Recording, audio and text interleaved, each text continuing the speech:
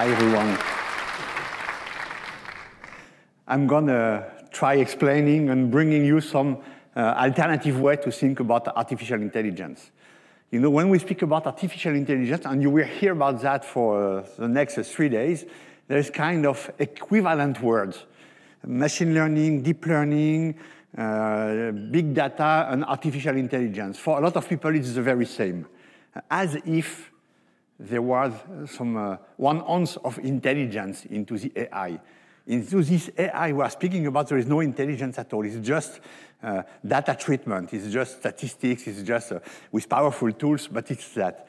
And I think there are possibilities to make intelligence without big data. And well, in order to have you joining me on this trip, first, I will just try remembering you that I'm not totally crazy and totally fool. So I did the same kind of thing previously with robotics. I had a very different approach of robots. You know, for me, when you have a robot with someone, the star is the people, not the robot. And the robot has to be here to help the people, but has to be designed in order to. So it's a different approach of robotics than everyone else.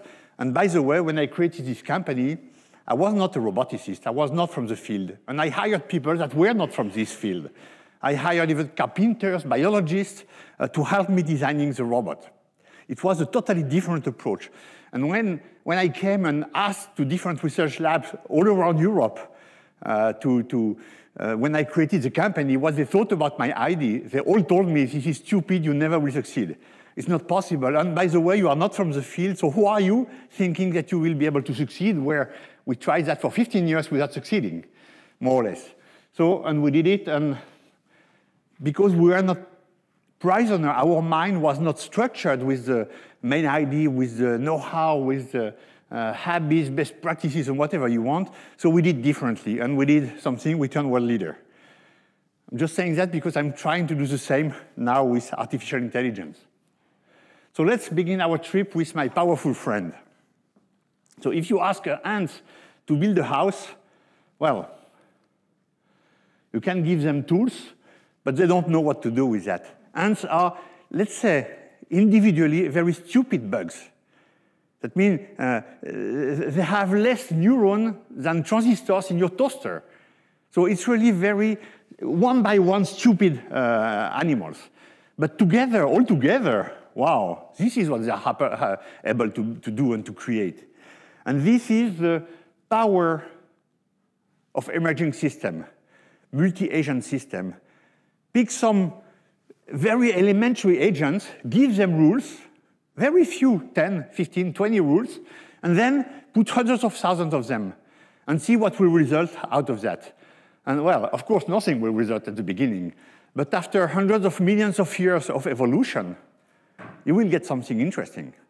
So for me, this is the amazing power of emerging system. So more than ants, I will go to another animal, which is, in my view, much more interesting. Termites. You know, termites, cousin of ants, 3, 4, 5 millimeters tall, and they are able to create termite mounds up to 10 meters tall. Look down the left, a termite colony the size of Great Britain. A lot of termite mounds together connected from the same origin 2,000 years ago. So this is done by small bugs, let's say stupid, each of them, with no intelligence. And look, if you go inside, and this is important, if you go inside, you will see that its temperature is controlled. Speed of the air is controlled. Humidity is controlled. And when I'm saying controlled, they may have up to 12 degrees difference between inside and outside. It's 40 degrees outside, 28 inside. No energy, nothing, just passive structures. And it's not all over the same humidity or temperature. You have rooms for fungus gardens, they're calling that, where they're picking a sheet of trees and putting them here, and putting fungus on top of that to grow them, because it's what they are eating. Right? So here they need to have higher temperature, higher humidity. So it's not all over the termite mound, the same temperature, same conditions. Wow. It looks like there is an architect. There is an engineer thinking here. But there is no architect, no engineer, nothing. It's just emerging system from basic rules given to a lot of agents, let's say. All the very same rules. Very important. I think amazing how nature is doing this kind of thing. You know, there is no project leader saying to a bunch of termites, okay, let's go and build this pillar, you will do this room. Nothing. You just have hundreds of thousands of small animals alone with interaction with the others, but having their own rules, deciding by themselves what they will do. Well, they're able to do 20 different things, let's say. Okay, I will do one of my 20 behavior. I will pick one, I will do that. Why? Because the condition, because I see. And the result is this system. It looks like if there was architect or engineer.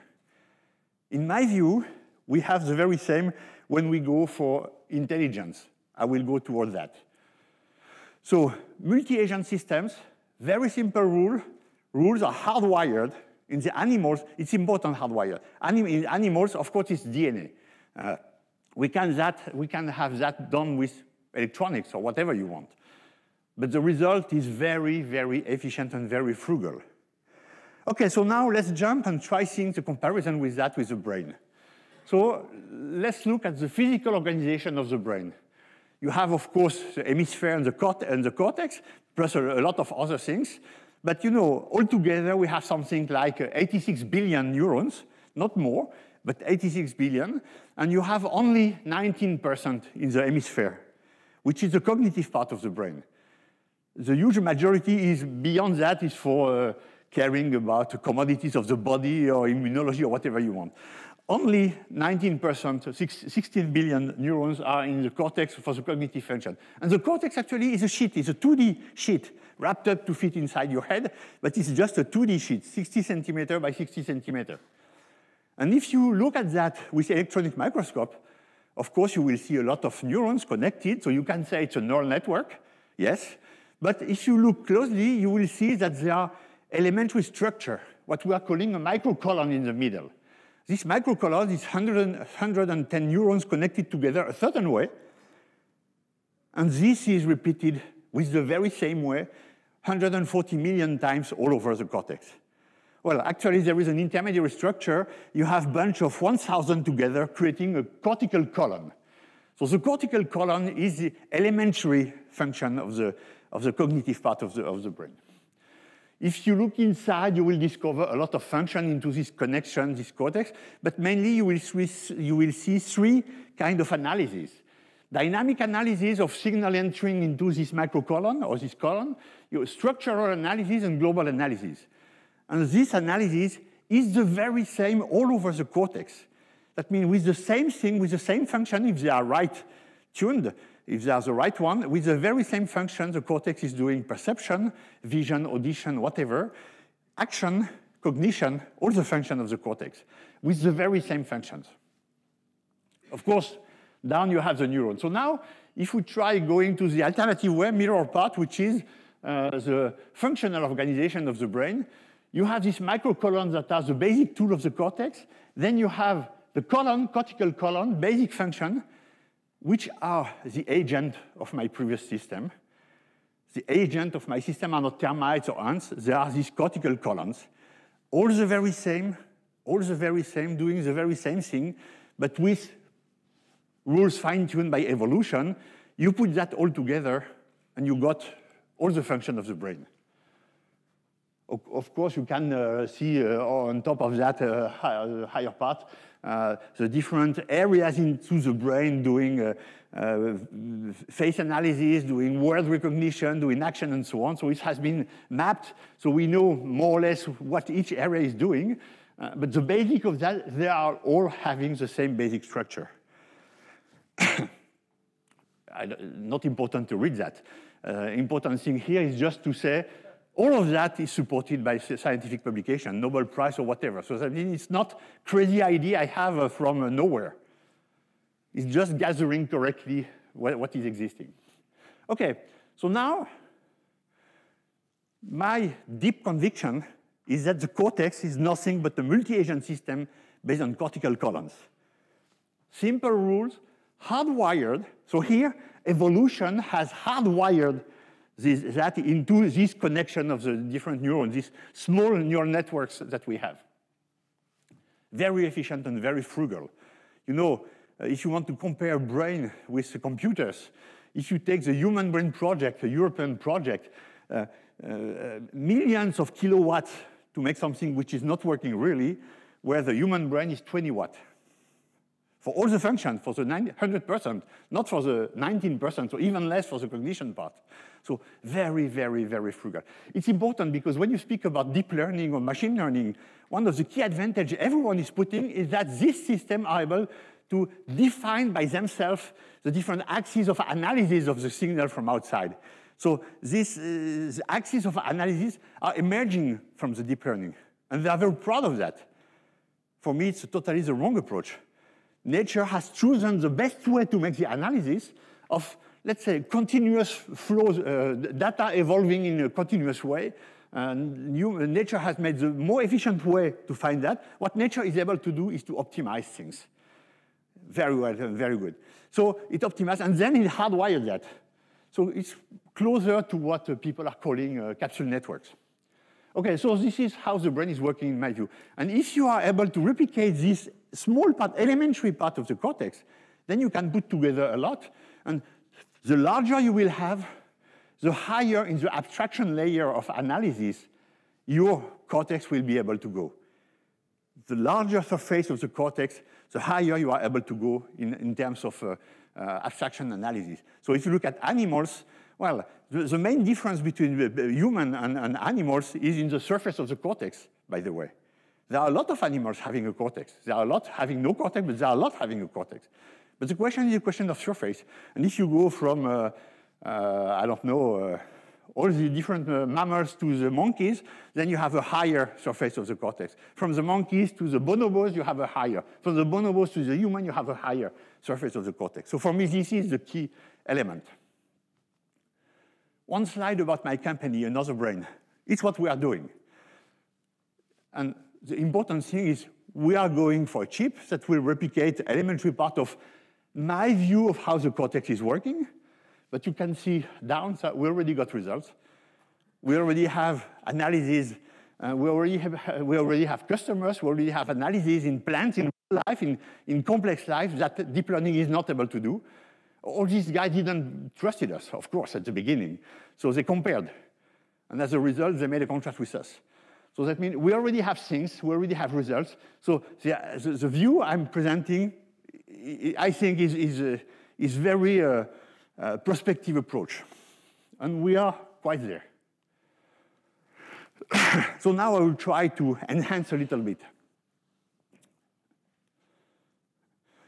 What can we have if we have a cortex surface, a higher one, chips replicating elementary structure of the cortex and then joining and joining and joining?